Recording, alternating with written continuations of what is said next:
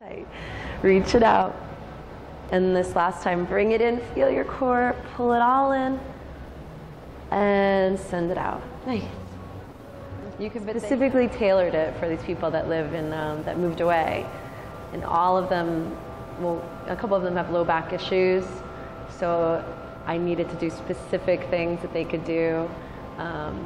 One of them has a knee issue, and they all requested. But what's unique about Karma and what is actually very effective is that she gives you a number of different options when you're looking at poses, from the easiest to the most difficult, and she never presses you to go to one pose versus another, and she makes you feel comfortable about whatever pose you choose, and she just accentuates the fact that it's not the pose, it's the breathing. That your breath has always been your effort. And then just surrender into this pose. Elbows in a little bit closer so they're right underneath your shoulders. If this is hard, put your knees down. We're only going to take one more breath here. Just feel some of that heat, and then go ahead.